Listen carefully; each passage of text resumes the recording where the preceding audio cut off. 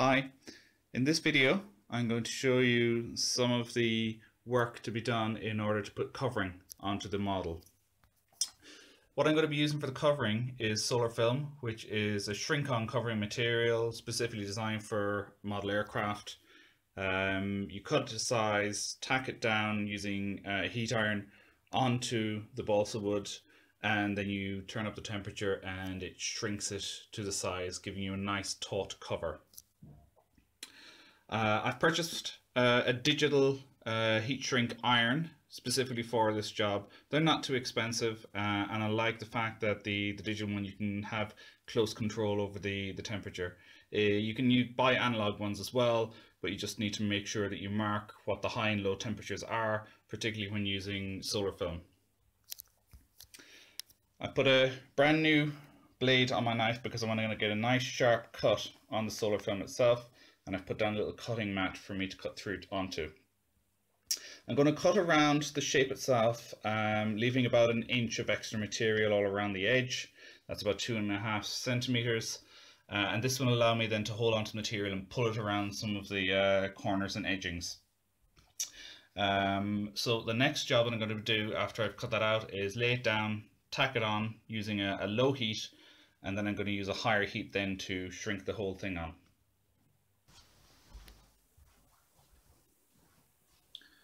So I've taken off the movable surface and I've left the hinges in that surface so I can always cut through those slots that I've made earlier for the movable surfaces. I have my heating iron up to temperature. I've set it at about 110 degrees Celsius, and I've just done a quick check to make sure that's enough to make the material pucker and stick. So I'm going to start at one corner and I'm going to stretch and slightly tack the Solarfilm around at a number of points, and once I'm happy with that, then I can start sealing it down at all the other points.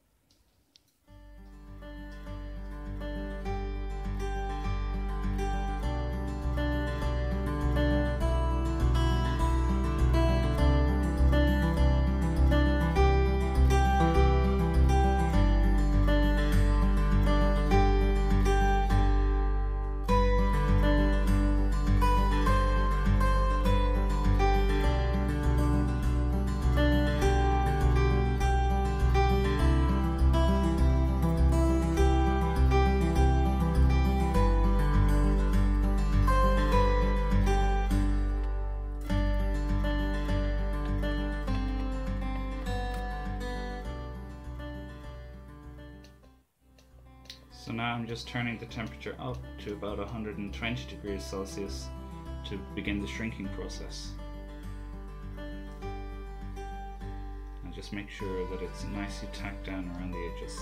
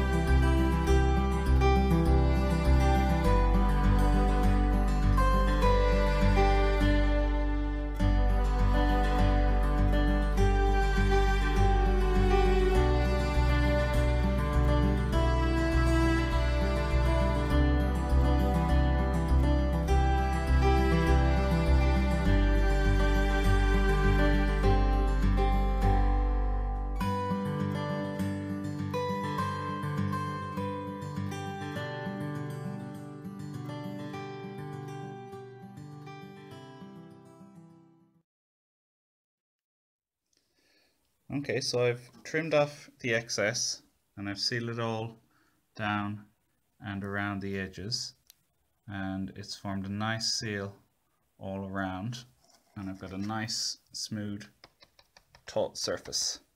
So I'm going to continue the process and finish the job on the other side.